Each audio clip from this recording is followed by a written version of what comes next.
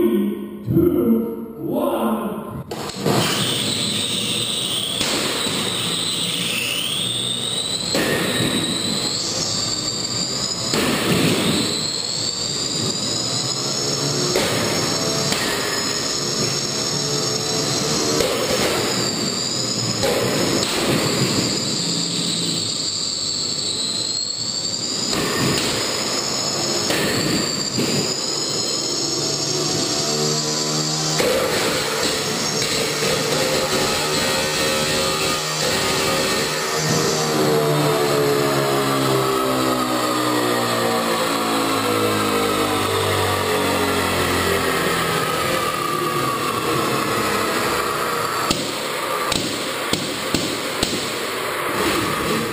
When starting my combat robotics tenure in 2020, I would occasionally hear what can be best described as legends of a powerful horizontal spinner that used to compete in the 30-pound weight category.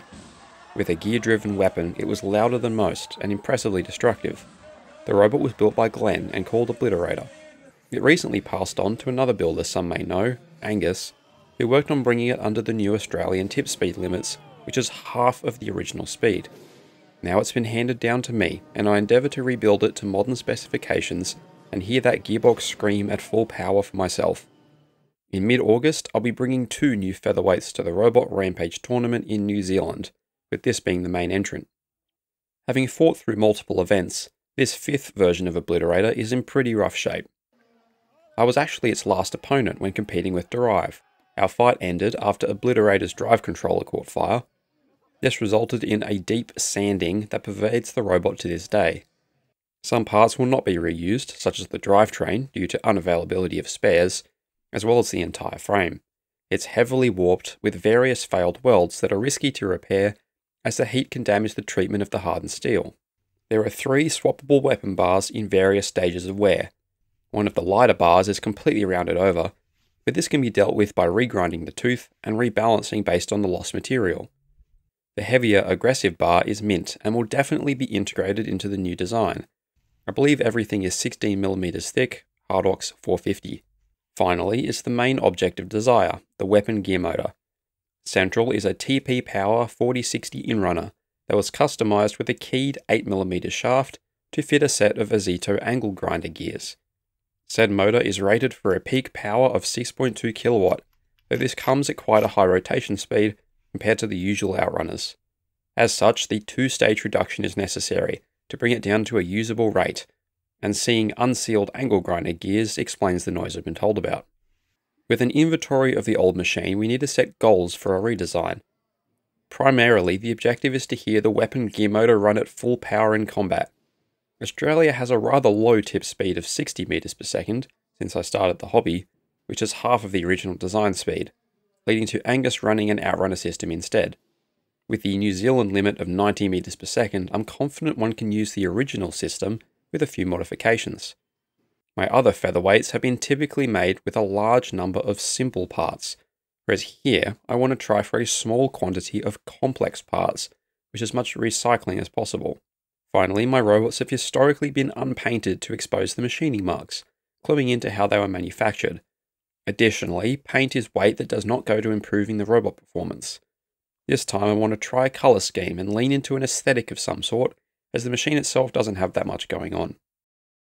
To inform the final CAD model, I usually flesh out a simplified block CAD to identify each page apart and plan for the later assembly. This is the result of those efforts next to the previous version. The frame went through several iterations to arrive at perhaps a fairly obvious conclusion of an all-aluminium construction. I really wanted titanium plates to support the weapon, perhaps only the front half even, but could not find sheets large enough nor cheap enough, let alone figure out how to machine them as they're too large for my milling machine. The drivetrain features a motor driving a simple set of spur gears to the wheel instead of the expensive planetary gearboxes. This fits conveniently into a large billet lump of aluminium that mounts the frame plates and side armour. Wheels are set further forward to gain adhesion as the centre of mass is forward towards the weapon. Side armour is a borrowed concept from Derive with 2 bent pieces of HDPE plastic mounted on rubber shocks. Rearward, the fork mounting locations were widened to try and defeat the split wedgelets seen today, where narrow forks would get eaten by a vertical spinner. As usual, the parts for Obliterator have been provided to me by PCBWay. Each piece here shown was made of anodized 6061 aluminium without bead blasting to allow the machined finish to show through. Bearing fits were within specification and all parts fit together nicely. I requested the broken link logo be post-machined after anodizing to show a shiny finish, which turned out very well. Similarly, the J-profile pulley grooves grip the belt and should transfer plenty of torque to the weapon. All parts are fit for purpose and should be working in the robot before long. This is the production model for Obliterator 6 as I intend to build it. There are 3 configurations. First uses the lightest weapon bar and a set of forks bolted to the rear. Second features the yet unused aggressive bar with no forks. And finally the same idea using an inertia maximized weapon disc to get the most punishment out of the reduced tip speed limits. It should be apparent that this robot is coloured instead of the raw aluminium look I usually go for. While in the transition from BlockCAD to final product, I had spent some time playing the Multiverse mod for a game called FTL, which I can highly recommend, and had come across one of the alien races called Augmented Lanius.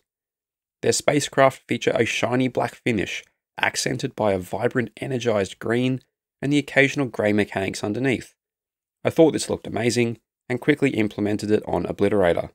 The plan for a red, black and silver scheme was replaced with the aforementioned. Large aluminium frame parts are anodized black on a mill finish to add a little sheen that bead blasting would dull.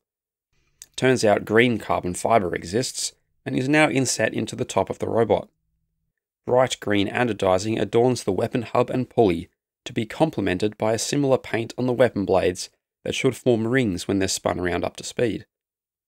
Drive blocks and weapon nuts will remain a shiny uncoated mill finish to accent the surrounding blacks.